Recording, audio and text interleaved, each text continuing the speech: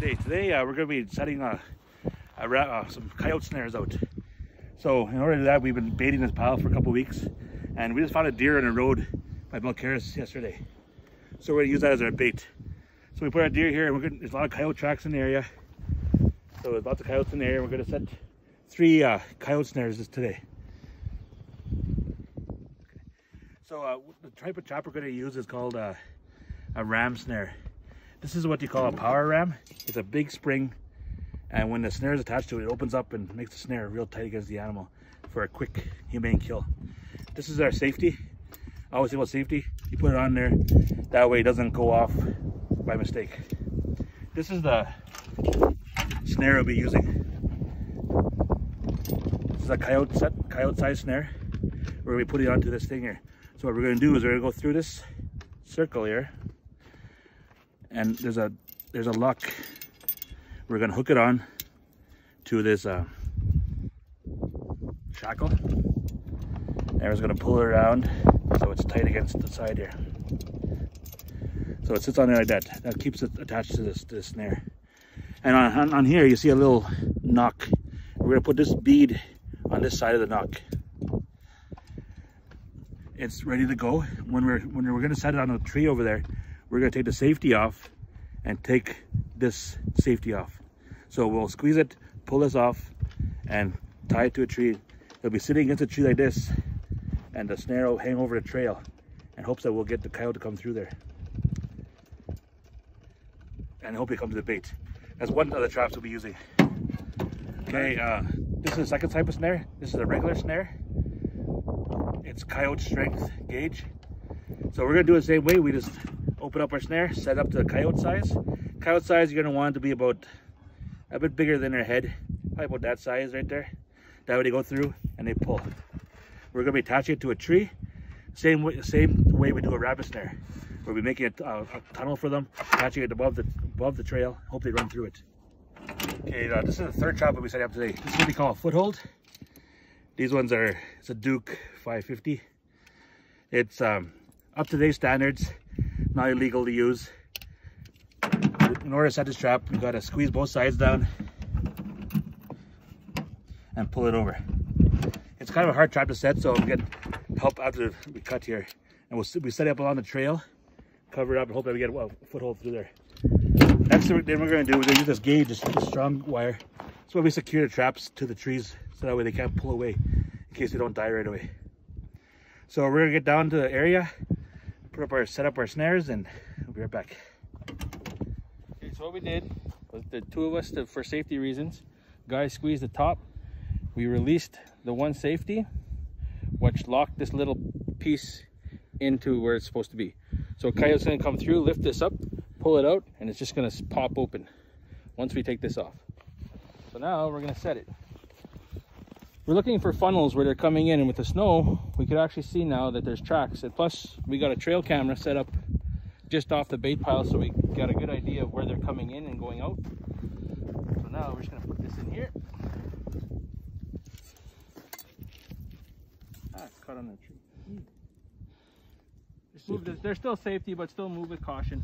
I'm just gonna rest it up on this tree here, covering this entrance. You gotta twist them around sometimes to get them to fit the way you want them. It wants to sit the other way for some reason. So I'll just twist the whole trap.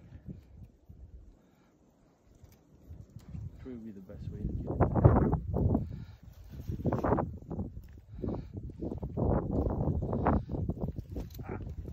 I think that safety is on. Doesn't want to sit straight in there though.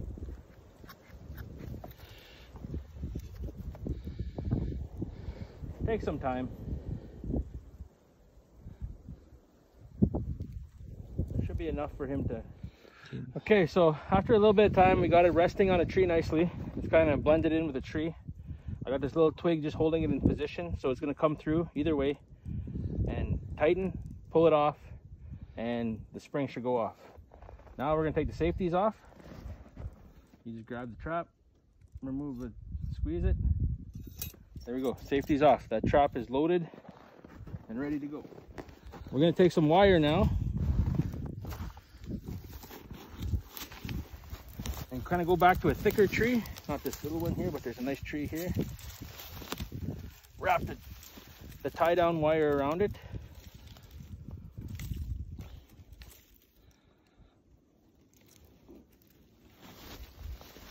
I just tied it in a knot too.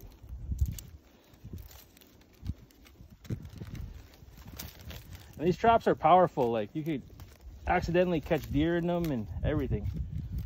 But with all the coyotes around here, I don't think there will be much deer around.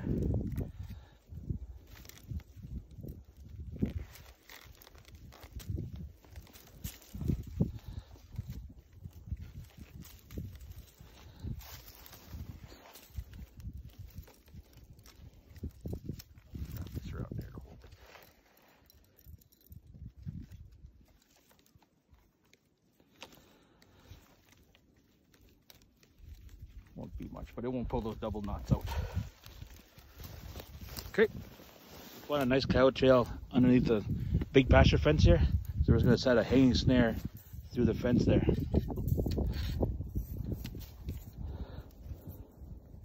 All we used was a little piece of wire to hold the snare so it sits right above where we want them to come through.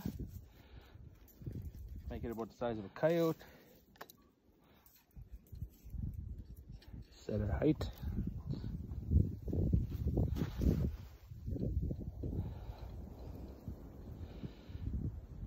It's tricky with these ones because they just keep sliding.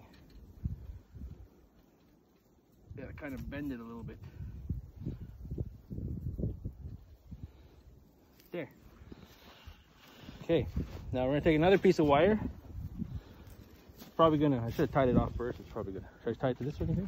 Or you want to just to the wire? Just to the fence? Yeah, just to the wire. The wire's strong. Oh, second wire there. Where's the double? Yeah. This is just to hold them because we've caught the one before where it got too far down around his waist and he was still alive when we got here. That's where you always carry a 22 with you when you come to check your trap lines because you don't know what you might have.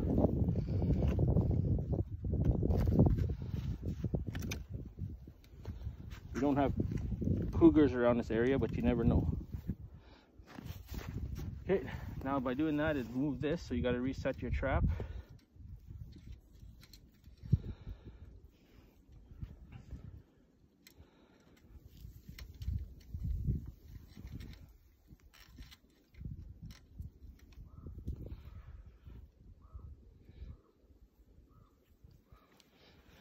There we go. Now I'm going to take some sticks and try to make a little bit of a funnel, but you don't want to move too much because we were told that coyotes are very visual. They see if anything's changed, they don't come in that way.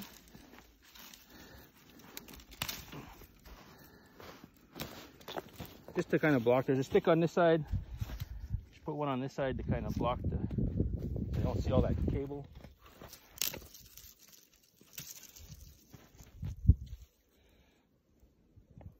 There you have your second coyote there.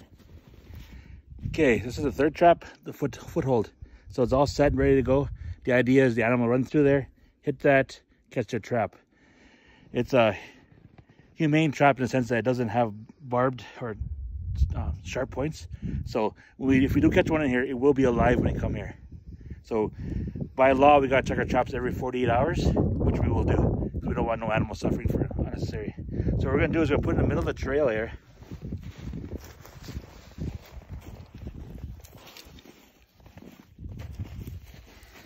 Then I'm going to get some fresh snow and cover up the area because you don't want them to smell too much because they'll come running by there, and if they smell us on it, they're going to stop and go around it. So we're going to cover some snow in hopes that animal goes through there. But also with the trap too, can catch deer as well, which is why we'll check all the time. So we'll be back.